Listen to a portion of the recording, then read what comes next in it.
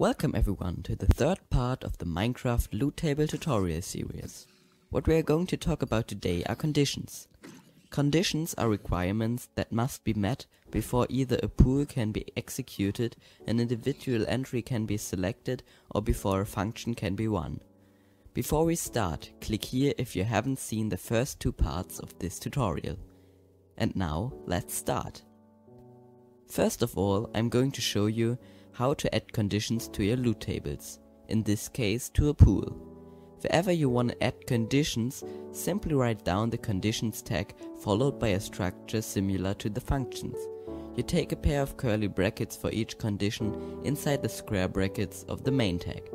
Now every condition needs the condition tag to define its type, and depending on that, other tags.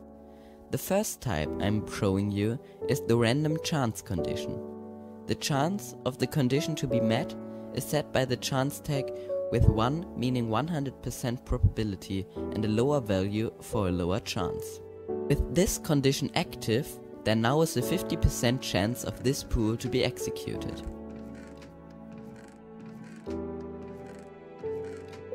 As I mentioned earlier, conditions can't only be added to a pool. Let me quickly move them to the entry, and as you can see, it works without any problems.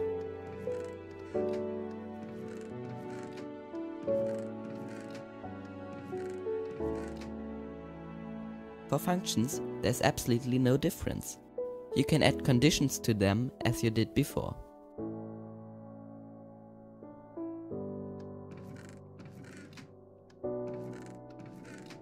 Now that you know how to use conditions in general, I'll show you all the different types available to use, starting with the random chance with looting condition. It needs two tags to be set. The chance tag works exactly the same like in the random chance condition, but the actual probability of the condition to be met will be increased by the value of the looting multiplier tag for every level of looting your sword is enchanted with. So basically, this loot table has a 1 in 10 chance to drop a smooth stone instead of cobblestone, but this chance is increased by 30% for every level of looting on your sword. The killed by player condition really isn't that hard to understand. Condition is met whenever the mob with this loot table is killed by a player. And not just falling from the sky. If you want to invert this condition, you can simply do that by adding the inverse tag and setting it to true. Now the function only gets applied when the pig is dying without me killing it. The entity properties condition can be used to check if the killed or killing entity has specific properties. At the moment, however, the only property you can check is whether the entity is burning or not. To use this condition, you need to set the entity tag. The possible values are this, killer entity, and killer, depending on the entity you want to refer to. This means the mob that dies. The other two I'll explain later on. The second tag you need to add is the properties tag, with its pair of curly brackets in which you write the on fire property with its value, true or false. So these pigs drop cobblestone until they burn while they die. When they burn, the condition will be met and the function will be applied. Now I'll change the value for the entity tag to killer entity and set the on fire tag to false. Killer entity means the entity which caused the mob to die. Killer basically means the same as killer entity, but includes the killed by player condition. So this loot table will drop stone except when I, or the creeper for example, are burning. The last condition, the entity scores condition, checks if the dying or killing entity has specific scoreboard scores.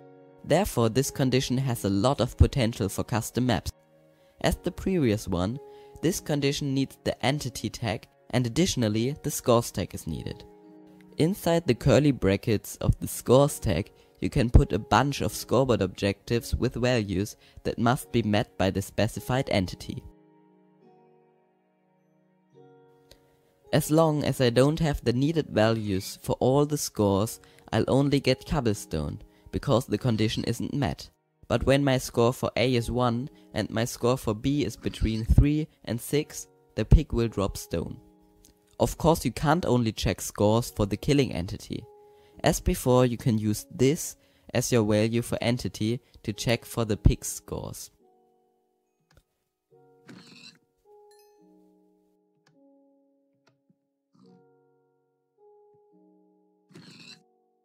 If you have any questions concerning the conditions or loot tables in general, feel free to ask me down in the comment section. That's it for today. Thanks for watching and bye bye.